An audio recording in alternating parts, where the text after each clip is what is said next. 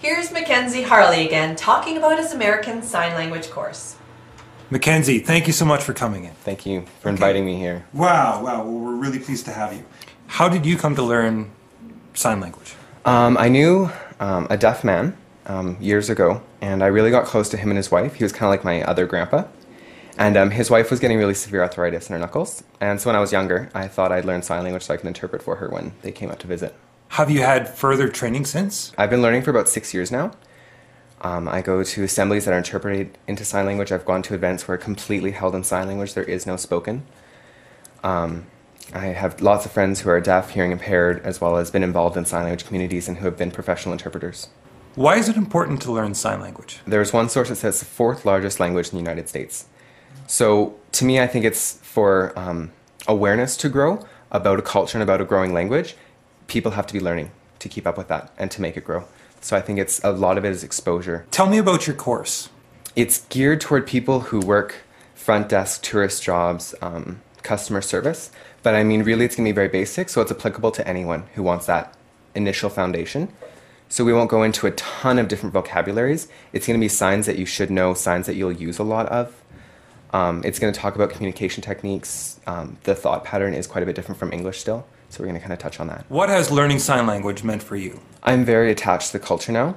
I think it opens up your eyes a lot. I mean, learning a second language, period, but getting into touch with that culture is a huge learning experience. It's a big part of my upcoming trip this winter. I'm going to be leaving for 3 months to do volunteer work with sign language and with deaf communities down in Central America. So what will you be doing in Honduras? I'm going to be offering free Bible education courses in sign language, but a big part of it's also going to be helping them attain fluency in sign language. Some of the smaller cities, there's that big stigma around with it. So often deaf people are just kept back from any education. So sometimes they haven't learned total sign language yet. They've learned what they call home sign. So a big part of it is even teaching them their own sign language. Can you show me some signs? We'll do question words because those are my favorite, because it's really easy to have facial expressions for a question. So this is what? Just shake your hands like this. Yeah, you can see it. And then there's where? And you notice the eyebrows is a huge part of it. You have to have that expression, that like completely puzzled look. This is who. This is when. And this is why. Like that. Yeah, and the head tilt is essential when you do that one. Is sign language universal? A big part of sign language, once you get your basic signs down pat, is charading. So when you're telling a story, a lot of it is acting out what the subject is. But sometimes it's completely you can't understand. I tried signing to a fellow once who learned ESL, which is English Sign Language, in American Sign Language, and he had no idea. Question words are different. Britain and Australia, each one has its own, and I've tried signing the alphabet to people who know them, and they don't understand. So some of it, I mean, it's English Sign Language still, but completely different. Why would people take your course? Even if you know that little basic, hello, how are you, how can I help you, what do you need, they're going to appreciate that on one level. So right there for a tourist or from a business standpoint, you know, you've just kind of won a customer because they're going to appreciate that. Like I said, it is a growing language. There is career opportunities for people who are fluent in sign language. So if you take a general course, learn some things, find out that you like the culture, you know, it gives you a chance to express yourself and that in English you can't.